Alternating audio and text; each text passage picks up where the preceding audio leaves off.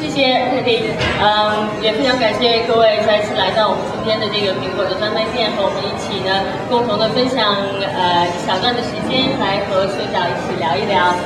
电影创作，还有呢就是在电影创作中的种种故事吧，好不好，水导？那我想对崔子文崔导的这个导演的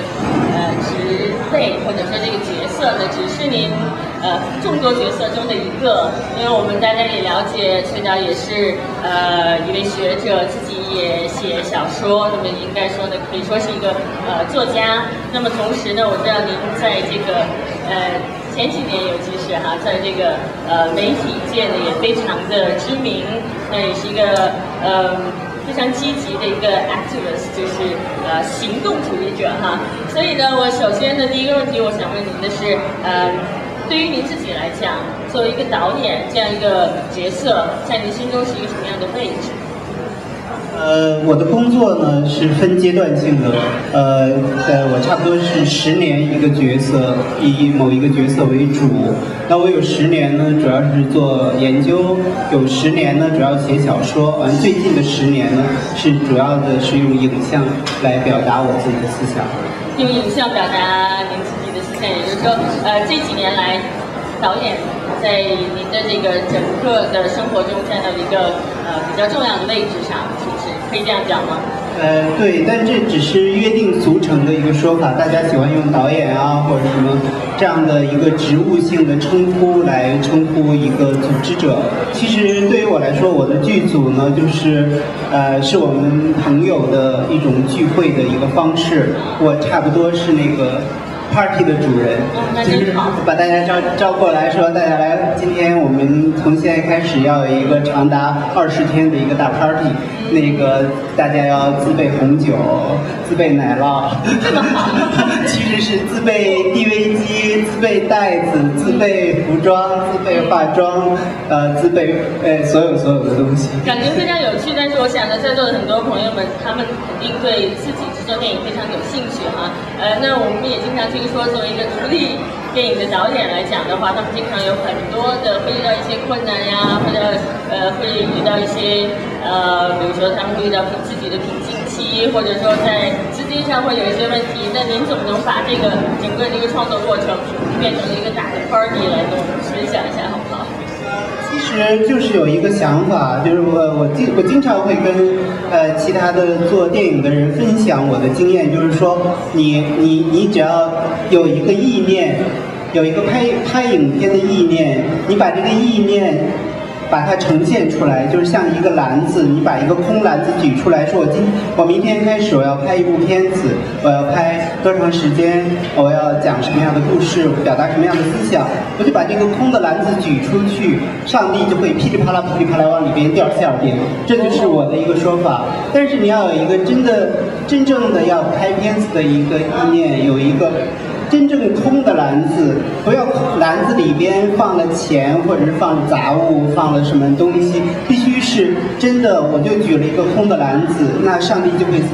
给你想要的东西。有一个非常纯粹的意愿，就是如果你真的想做这件事情的话，那么学到学成，自然而然的它就会有它最终的一个成果。如果遇到创作的所谓的瓶颈期的话呢，对于我们拍各种各样类型的影片的人来说呢，就你只需要转换一个小小的频道就可以了。比如说我拍很先锋的东西，那我可能很先锋的东西，我觉得我拍的差不多了，我不想拍下去了。那接下来我做什么呢？我拍剧情的东西，很讲故事的东西。那如果拍很讲故事的东西，我觉得我现在这个故事讲的没有什么新意，没有创作性。那我做什么呢？我拍记录的东西，我拍记录真实生活里边真正在发生的事情。所以我差不多这10年来就是一直这样的一个善念，这样的一个转换，就是从所谓的前卫实验到剧情很强，再到记录纯粹的，甚至是我们说的叫客观记录，那一直是一个特大的一个善念。那么从这个制作层面上来讲，作为一个导演呢，虽然我相信您也是在每一步都要自己关注到嘛，你也有自己的团队，有自己的这些器械，有这些东西要，这个是一个最基本的东西吧，对吧？那么从一个导演的层面来讲的话，您怎么来？其实是一个管理的艺术，我想。那我想，如果很多朋友们在这里想作为自己电影的导演的话，你有没有什么一些建议？我的想法里边是，哪个最轻便用哪一个，哪个最简单用哪一个。因为在电影学院的这个环境里边，差不多在那个环境培养出来的人都会有一种，胶片情节，大家都喜欢用胶片来拍电影，会认为那是至高无上的。但是对于我来说，我在那里生活，我就特别想颠覆这样的一个观念，因为这样一个观念害死了很多人。就是以前有一个段子，就是讲说电影学院毕业的人，就是那个50、60年代毕业的人，他们就一生都是很热爱胶片，就是说想碰到、想那个触摸那个胶片。但是有一个人临终的时候都没有碰到那个胶片，这是讲的那个段子，就是特悲剧的一个段子。我觉得这个十分的荒谬可笑。当然现在也会有电影学院的人毕业出来说，现在胶片要交往，赶快我要拍最后一部胶片电影。还是有胶片情节。对，但是像我就完全没有，我会DV 一出现的时候，马上就特别开怀拥抱。那种就是说，我说胶片时代即将过去，DV 时代马上来临，什么之类的。我那些口号还要被很多我的圈内人批评。那个时候是什么时候？因为我记得是0001啊，就是那个就是 DV 刚刚开始有家庭 DV 进入中国的时候。您怎么当时就是接触到 DV 的？没有什么特别，就是我想拍一个片子，我发现我一直不想用胶片，那现在有胶片，有胶片之外的工具了，我就马上可以动手开始，不需要其他的准备，拿起来就可以做，就这么简单。还记不记得第一次用 DV 机拍摄，就是你的作品当时是一种什么样的感受，或者当时有没有什么有趣的故事啊？现在还能和我们一起回味一下的。刚开始的时候，我们拿 DV 就是会觉得越大越好，所以就是我的那个摄影师说，咱们租一台大的机器，所以比较大就比较酷嘛。完了因为它特别有劲儿，他就租一台特大的机器。我说那太大了吧？他说就是这个吧。那我就会，因为大家开 party 嘛，那他喜欢什么就用什么，那就是那个特大的。结果我们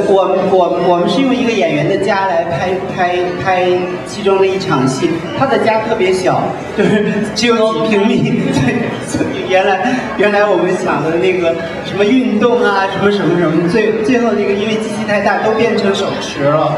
反而就是我们对整个影片的那个段落的风格，就全是上，全是上，因为大家来讲就只能是这样，